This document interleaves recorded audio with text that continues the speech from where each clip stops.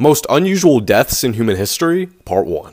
In October of 2017, a 36-year-old woman, Natalia Nimitz, was cleaning a tank for mixing caramel in Stary Oskol, Russia, when boiling caramel began to fill the tank. Other workers at the sweets factory soon noticed that Nimitz was missing, and they discovered that her leg was sticking out of the molten candy, but they could do nothing to save her. Inside the tank, there were moving blades that constantly mixed the caramel. Witnesses who experienced the incident claimed that Natalia did not cry and no noises came from the tank.